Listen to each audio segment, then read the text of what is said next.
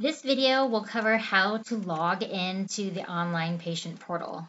The patient portal allows the practice and patients to communicate with each other in a secure environment. Portals are created automatically with a valid email address. There's nothing that you need to do to get it going. You will receive this email into your inbox with the information that you need to log in. You'll have your initial username right here and your initial password. There are two links in this that will allow you to gain access to the portal. The first one is good for a one-time use only click. When you click on it, it will ask you to update your password. And unfortunately, I've already clicked on it, so I can't show you what that looks like. So this video is going to focus on this link down here. So with this information, you need to go to a website address and start typing in ifsmed.myupdocs.com. And the site will come up, and this is where you want to go initially to click here to sign in. And you will need to use that username from your initial email, which is clinic. And then you will also need to use that initial password.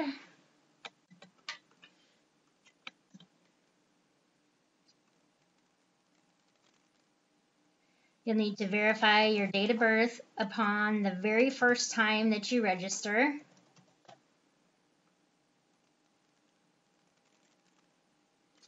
And then you can tell that you're logged in successfully because it will show your name and your patient information up here at the top. Now, the practice messages that will get sent to you will be under this tab over here called Messages. This right here is the information that has been sent to me. So whatever you need to find, you would want to click on that individual item, and the information gets populated over here in this right panel. Now you can expand this panel by clicking on this arrow over here, and it makes the window wider so you can kind of see the information a little bit more easily, and you can scroll down to find the information that you're looking for. Now these buttons up here, I'm going to describe these. The reply button allows you to send an email back to the practice through the portal. So you can type anything in here that you would like and hit reply to the article. This forward button doesn't really act in the manner that you think it would. This actually is really only used to send emails to other practitioners who also use UpDocs. So it's highly unlikely that you would actually be using this feature.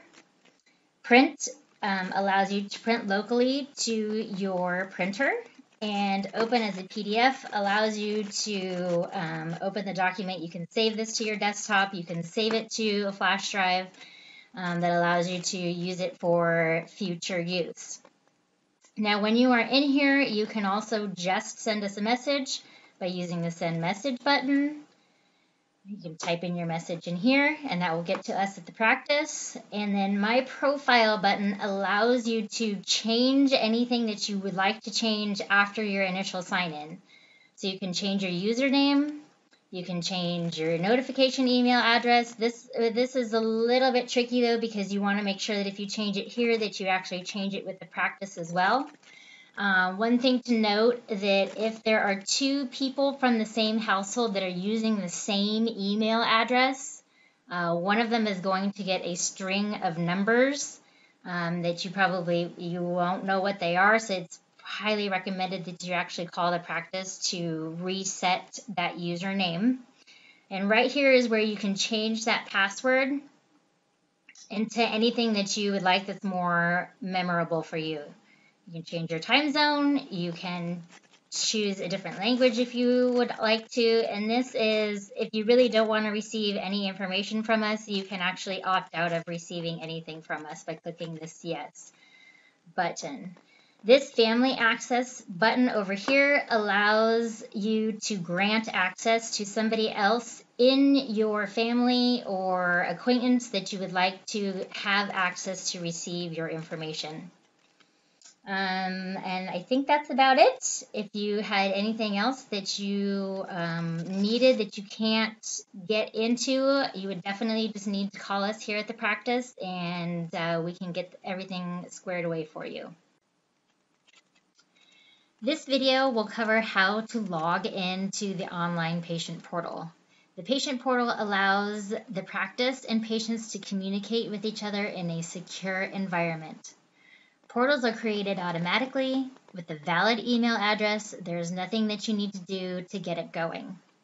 You will receive this email into your inbox with the information that you need to log in. You'll have your initial username right here and your initial password. There are 2 links in this that will allow you to gain access to the portal. The first one is good for a one-time use only click. When you click on it, it will ask you to update your password. And unfortunately, I've already clicked on it, so I can't show you what that looks like. So this video is going to focus on this link down here.